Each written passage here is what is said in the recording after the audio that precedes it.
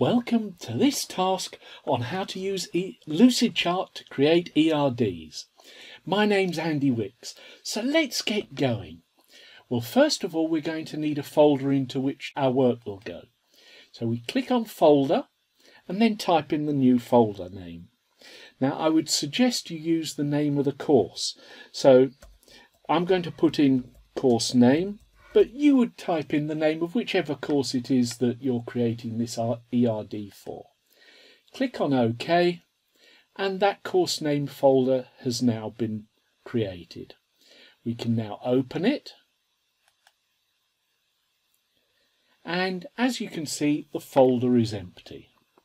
So now what we want is a document. So we go to the document button, and it says, what kind of document do you want?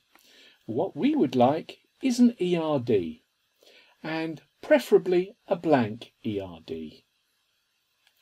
So let's click on that. It takes a moment to get all its shapes ready, but that's fine. We're not in that much of a rush.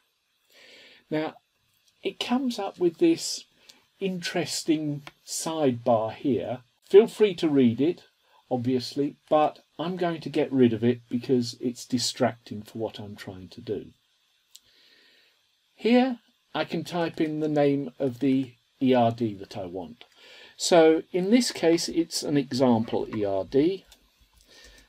So I type in example ERD, and we're now on our way. I've moved it over a little. Now what we want is to create an ERD properly. Usually I'd put this into landscape format, which you can do by clicking on the sidebar here, choosing A4 because that's what we use here, and then landscape format. So this is now in landscape format. I can hide that menu just by clicking the double arrows up the top here, and away we go. So what we want to do is to add our first entity. The way we do that is by dragging the entity shape onto the ERD itself. Now I'm going to zoom in a bit so that we can see what's happening more easily. An entity has a name. So well, let's call this entity person. And as you know, ERDs have primary keys, foreign keys, etc. That's what this first column is for. I'm going to get rid of the word key and put in PK for primary key to show that it's a primary key. I shall move this over a bit. That would usually be sufficient, but if you're using Oracle, then you'd have to put some sort of identifier after that. So you'd have something like PK to show it's a primary key, and then say a little p. So now we have the field names. I'm just going to delete all of this, and the field types. The field types must be of the correct type for whichever DBMS you're using. So if you're using Oracle, you may have slightly different field types to if you're using, say, MySQL. I'm also going to make this a little bigger by dragging out from the edge here.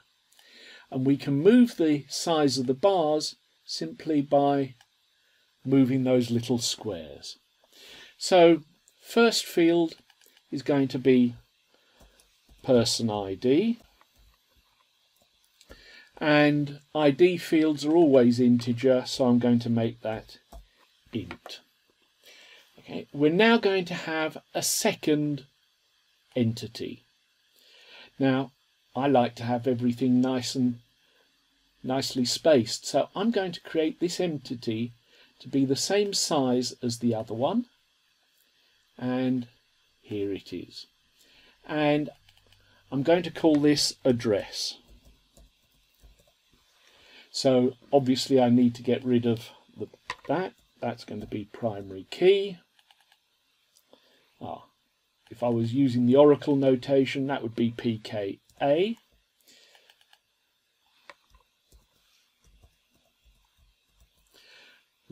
address ID, and by pressing the tab key you can get it to go along one directly.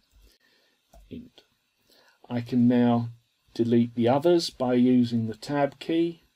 So now we have two entities which are linked, presumably by some sort of key. Let's assume for the moment that an address does not have many people in it. I know that isn't true and we'd normally need an intersection entity, but for the sake of this, let's assume that person and address has one person can have many addresses. So if I'm going to have person linked to address, what I do is I hold down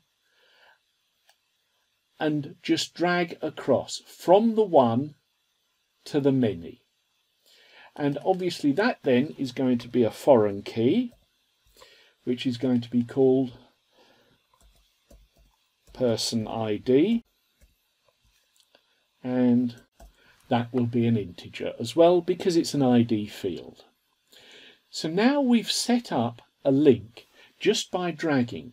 If you hold the cursor over things at the edges, they turn red, the spots, and you can just then drag from there to wherever it is you want to go, and you create a link.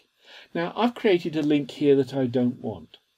Or if you have a link that you don't want, and I'm going to click off it for a minute, all you do is click on it and hit the delete key, and that link is gone. Now I want to add some fields. So in person I'm going to have, say, forename,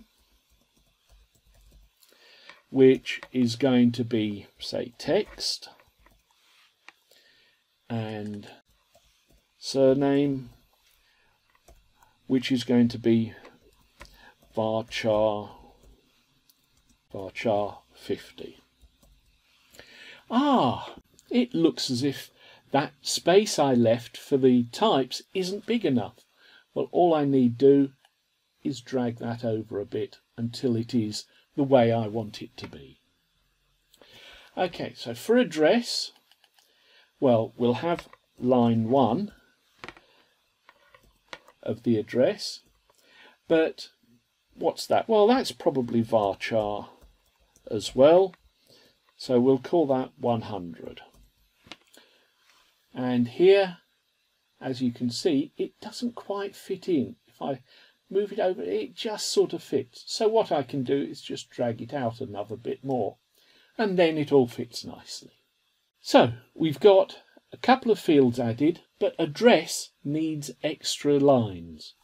So what I'm going to do is increase the number of fields. Up here it says number of fields 3. Well, let's suppose that we want 3 lines of address. I know we would probably want more. So we can click on that until it goes up to 5, and you probably saw that the fields increased. So now I can delete that. Just go around deleting them. We can have line 2, varchar 100, and line 3.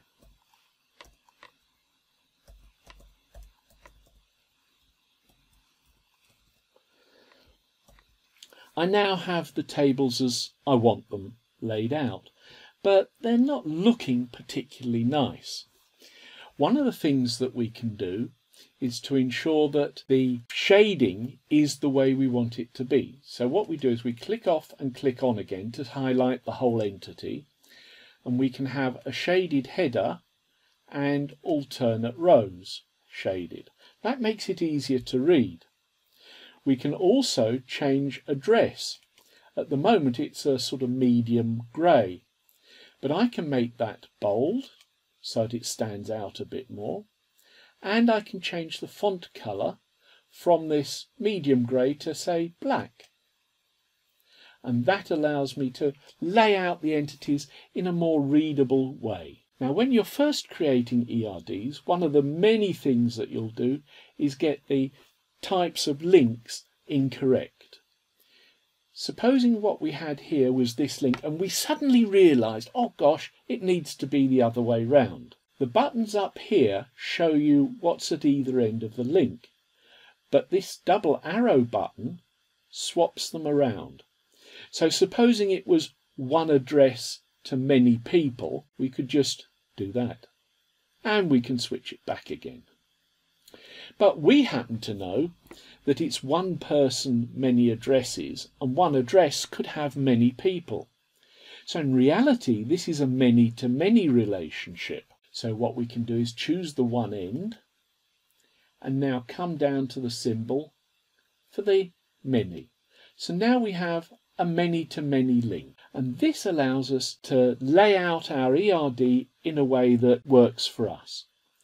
When you create a first version of an ERD, there'll be links going all over the place. Part of the skill of making your ERD look usable is to be able to move these around so that it's easier to see. And the way we do that is simply by dragging. So supposing we wanted to have this as a nice straight link, we can drag it so that the primary key in one table links up to the foreign key in the other, and it looks that little bit neater. Well, I hope you've enjoyed this trip round using LucidChart. Thank you for watching.